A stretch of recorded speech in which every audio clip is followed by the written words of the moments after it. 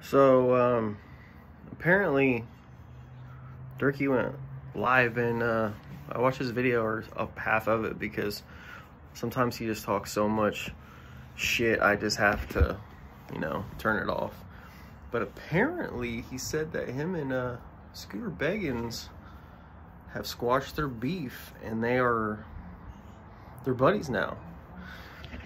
And that they are just alike in so many ways, and he appreciates them trying to fix things.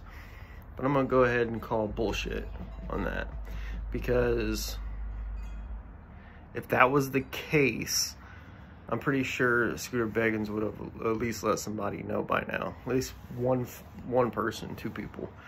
I think Derkie has just been messaging Scooter Beggins, and he's probably responded to a few messages or whatnot. But I'm pretty sure it's all BS. Because we all know that all Derkie does is lie. That's it. He does not tell the truth. It's just not in his DNA to tell the truth at all.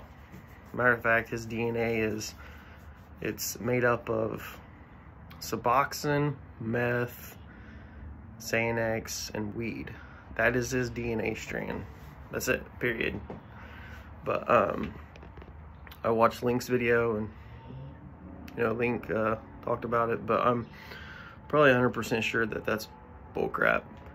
And I'm sure Scooter Beggins will watch the video, and he'll probably reply or come on live or something, because at this point it's just like all Derkie does is talk. I think he loves to hear himself talk more than other people, because every time he gets on live, it's just a train wreck after another, after another, after another. That's about it, guys. Have a good day.